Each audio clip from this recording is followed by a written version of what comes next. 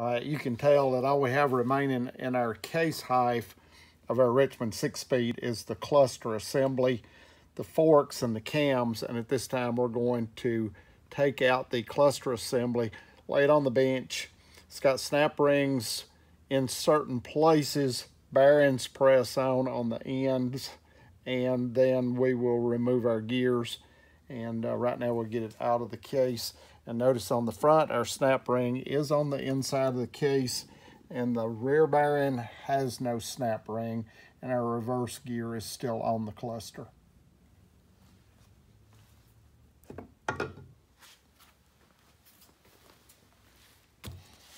It lifts out, comes to the bench, and what I'm going to do is, and to abbreviate this a little bit, at this particular point in time, I think most of you are capable of doing what needs to be done next, because it's just snap ring removal on the rear. And we want to, before we do that, I like to get my electric pencil, which I'm not going to do in this video, but just get your electric pencil and mark the fronts of these gears, the ones that you can get to, so that you know the orientation of which way I like to pair them back together and how they ran.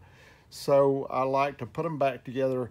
They may or may not be able to turn around on the shaft. I'll know that a little bit better here shortly, but I think they will. I think you can reverse these if you want to. You may not be able to this second and third gear set, but what you want to do, what I like to do, is take the reverse gear off, then press off the end gears because the bearings hold them on, and then I'll take the snap rings off and remove the gears. And I noticed by the shaft that all the gears from this point back load the shaft this way, and then the input set gear loads the shaft from the front. So I'm going to get my electric pencil, mark my gears. You can also, at this time, you can take pictures, videos, whatever helps you in getting yours back together. But like I say, you want to be able to mark the gears on the front, and this one I'll have to get off the shaft before I can mark it. But just make sure you do that before you start washing or whatever process you're going to do. Some people may micro polish the gears, and that's probably, I'll either micro polish or bead blast. So I'll show you what I do before I do that.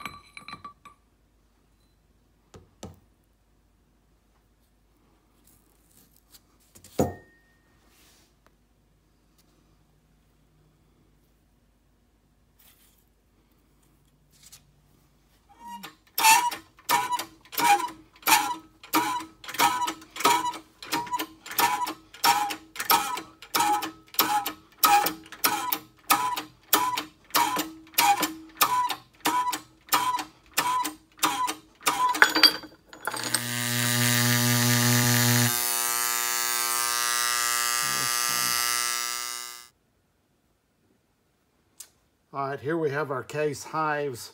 The right hive I've already taken off when I first started the disassembly, and you can see I've already cleaned it. And I also noticed the marks on the inside of the case where it had broken a gear, and I know it had broken a gear, but I'm looking for anything out of the ordinary that might need to be looked at as we do this.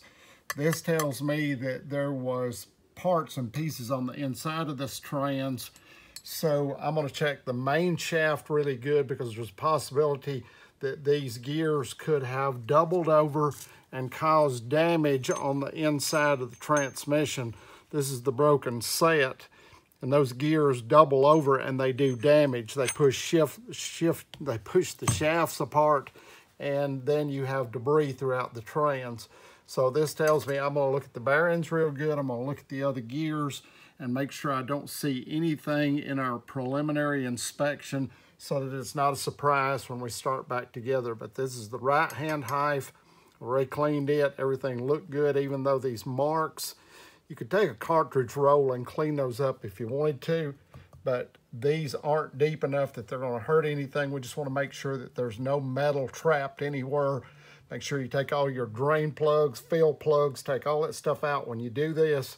Clean everything real well, because we know that there's little bitty particles in here that could do damage if we put it back together, and we don't want to damage our new parts. This is the left hand of the assembly that we just took the main shaft and the cluster assembly out. It leaves our 3 forks exposed along with the cams and the interlock sleeves and the springs and balls. And right now, these 2 forks are identical forks. These two, the first, second, the third, fourth, these 2 forks are identical, but what you want to do before you take them out, I like to mark them, and you can do that again with your electric pencil, and you can write on it in areas that aren't contacting or don't slide into something else. So you could write 1, 2, and do that on the front side of your fork. Then you know the direction that it goes in. You could do 1, 2, 3, 4, 5, 6. And the 5, 6 fork is different. So you want to make sure that you get this fork back in its proper location, because it's machined thinner, because the sleeve is thinner, and the little pads on all of these that I've taken apart, the little pads are facing the rear, and the part that's not machined has been facing the front. So I want to make sure that I get back all these pieces as they are, and that's how those are laid out. So when you do this, like I say, mark these. You'll know what location they go back in. And there's our 3 forks exposing our cams, interlock sleeves, and then this is the other side where your levers go. And your levers go on to the cams for your gear selection. 1, 2, 3, 4, 5, 6. And right now we're going to take these out, because I'm going to pull these seals out and replace these seals when I do this assembly. Clean up my case. Also, the drain plug's still in there, and I'll remove it whenever I clean it up. All right, why we didn't have this laying on the table was for this specific reason, is that if you're down against the table, it pushes these out of the case, and we want to make sure that we contain the parts that are between these cams. And right now we'll start with the 1, 2 on the rear. And you can see there is one of the detent balls. There's our cam.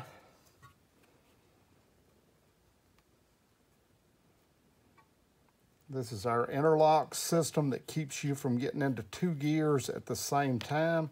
So you might want to make sure that you locate all the pieces, because it's got a little pin on the inside.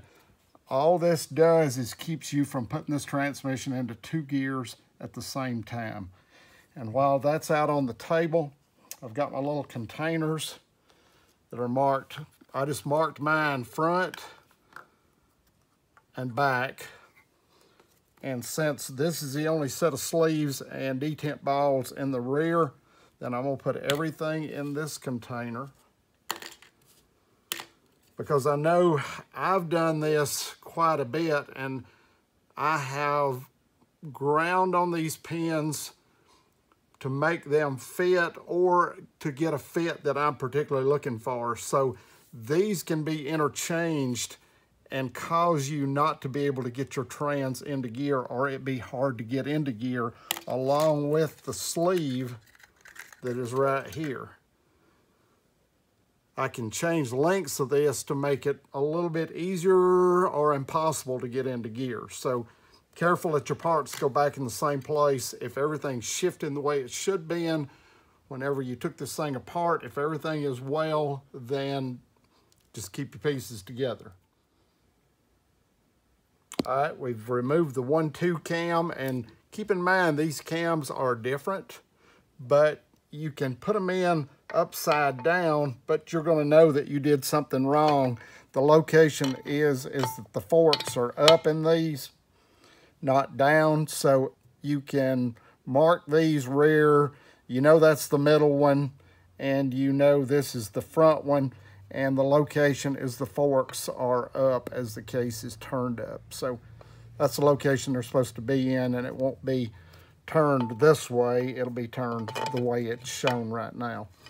So right now we're going to take the 5/6 shift cam out, and these should just push through.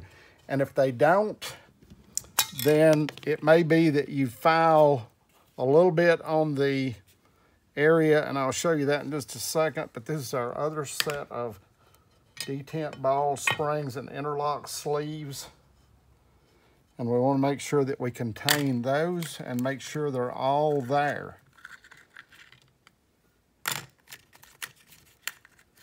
I've done these before, and sometimes not all of it is there. All of it is there, and this is our cam for the 5/6, leaving our middle cam, which that's all the detent balls and springs that we've got contained, and this is our middle cam for 3/4.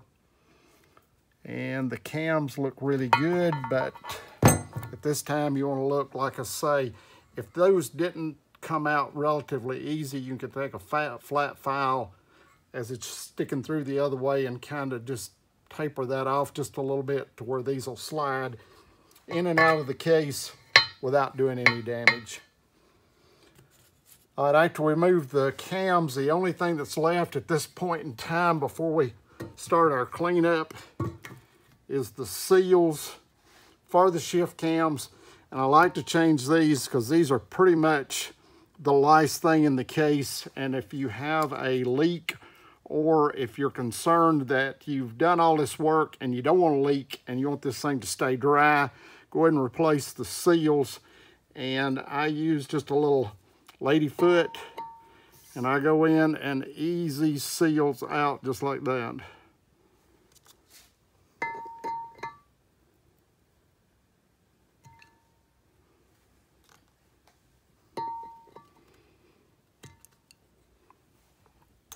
All right, now other than my drain plug, I've got everything out of this case, and I can spin that drain plug out, and there's our drain plug, and that is everything in our case height for the left-hand side.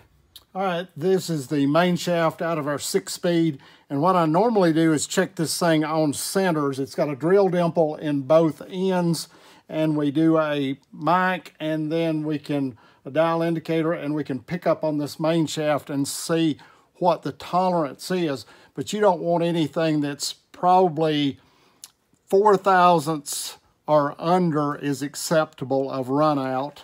And this main shaft is out of a transmission that had some gear damage, and anytime that you have gear damage, you have the possibility of doubling up gear teeth and bending components.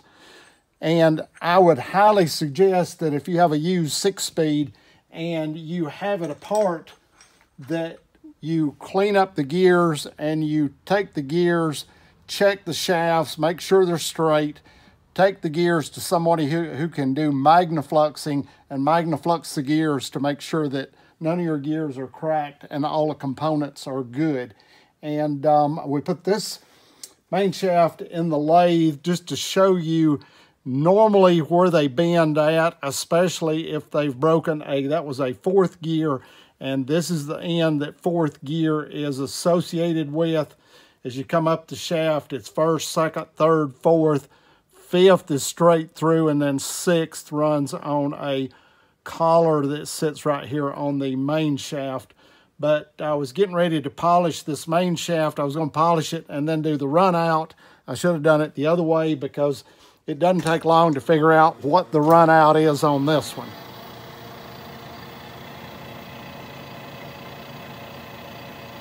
This main shaft is bent, and it's bent from, it usually always bends in the small area on the front, and this one's bent from about this area onto the end right here, and the run out would probably be 30 thousandths or more run out, and that is not acceptable. And if you try to straighten these things, you might have luck with that, you might not, because normally when you straighten these things, they crack, and the only way to catch a crack would be to magnaflux it after you straighten it.